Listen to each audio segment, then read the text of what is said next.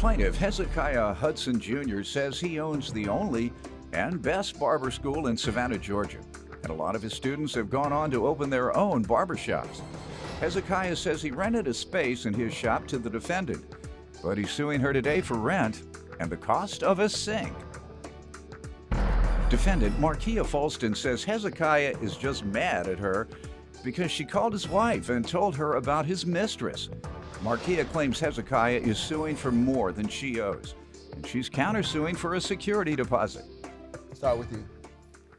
My name is Hezekiah Hudson Jr. I'm the sole owner and operator of the only and best barber school in Savannah, Georgia and surrounding areas. And I'm the second generation in barbering. My daughter and my grandchildren are the third and fourth generation. And after learning barbering, I went into the Navy, done my tour there, came back home, resided back into my shop, and the state board wanted a barber to teach barbering in their school, so I accepted the job, worked there for 25 years. They ran out of money, and I was so glad because that gave me the opportunity to open my own school.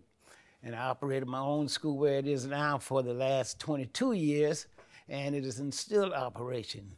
And I'm training all of the young and older folks that want to become barbers around that area to become good master How many barbers. students do you have per year? On an average of 16 to 20 per session. How do they pay for their schooling?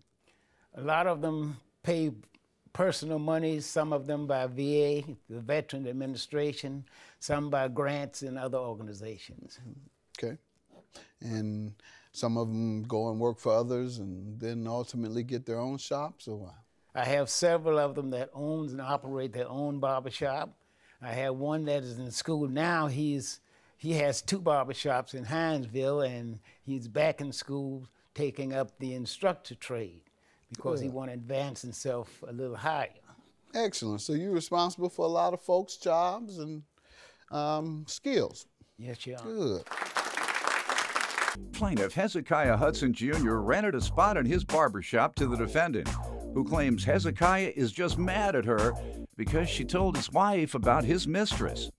Your witness wanted to say something. Would you like for her to speak? Yes, sir. State your name. My name is Helen Hudson, and I just wanted to give you a little background on my husband. He's very, very giving toward back to the community, and especially the young ones. Yeah, that's what I'm hearing. Especially the young ones, keeping it off the streets and so forth. He is the president of the Waters Avenue Business Association, trying to make the area better because the area is really crime and so forth and so on. And ironically, on my way here in the airport, a man said, "You, Mr. Hudson, the barber man." He said, "Yes, I am." He said, "Do you know that you have put a lot of food on people's tables? And do you know that you've helped them pay their rent and everything simply by teaching them a trade?"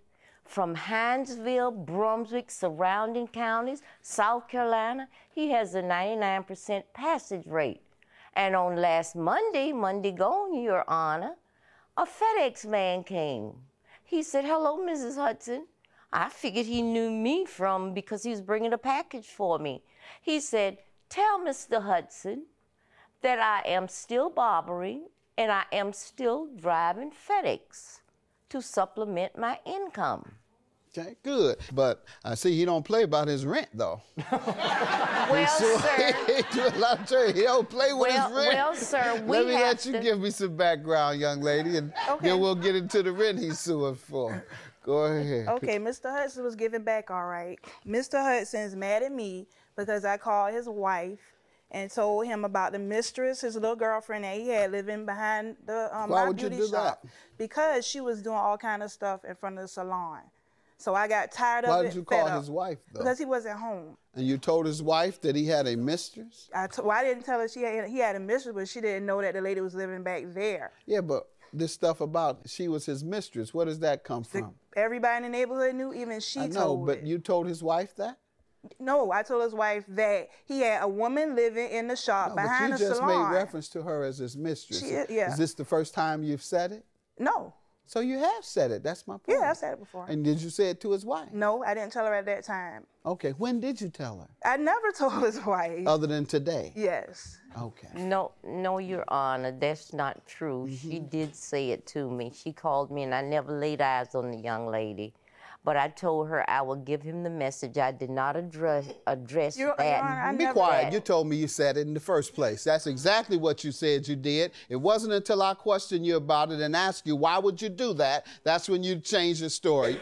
All right, ma'am, I understand. Yes, sir, that's Some of these it. young folks are just disrespectful, and they make up anything to keep from paying their rent. All right, and you sound like you had the wisdom to know that. All right, let's get to your rent, sir. All right, you're suing her for a rent and the cost of a sink. How so? Well, Your Honor, she came to me and she asked me for a space in my shop. Well, I own the building, so I rented her a spot in my building so she can Beginning when? her salon. When? That was in March of 2013. How much per month? $400 per month. Okay. What months has she missed? All right. What are you reading from? You're reading from a list of months? Let's see. Okay. Your Honor, if you notice, every month the time get later and later. Her rent is due on the 18th. For the rent for December, she paid it in January. All right. The rent for January, for February, she paid, I got that point. So what months does she currently owe for? She owes for June and August. July and June. June and July of 2014? Yes, you are. And that's $400 each? Yes. Plaintiff Hezekiah Hudson Jr. rented a spot in his barbershop to the defendant, who claims Hezekiah is just mad at her because she told his wife about his mistress. Ma'am? Yes, sir. June and July, do you owe those months? No, sir. No, Your Honor. I only owe for July. I paid him on June. His wife was in the hospital. June what? So I paid him on June 30th. I withdrew the money from my account on June 30th. And I paid Mr. Hudson. I called him on his cell phone. His wife was in the hospital. I met him at Memorial Hospital. All right. In July, you didn't? No, I didn't pay him for July. Why not? Because he said I owed him for June and he didn't give me my deposit back. I went to the hospital and I paid him.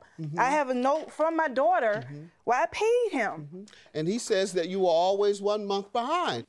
And the sink, how does she owe you for a sink? When she first moved in, they changed the sink that I had in the place and put one of those pedestal sink in.